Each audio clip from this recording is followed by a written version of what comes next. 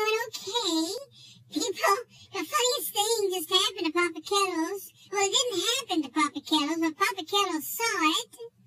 I went to the Five Guys, the burgers and the fries, and they have really good food. I don't go often because they give you too many fries. But I was sitting there and I was eating my burger and fries while the guys was watching. And this lady comes in with her little child. He might have been about 4 years old.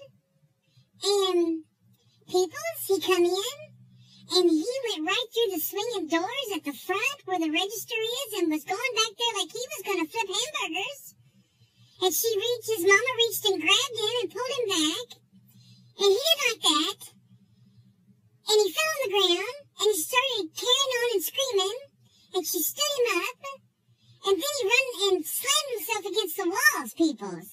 And I was like, little boy, it'll be okay, it'll be okay. And then, Peoples, he climbed up on top of the bags of potatoes that they had stacked up, and then he wanted some peanuts, and started throwing peanuts around all over the place. Peoples, it was hilarious. It was hilarious.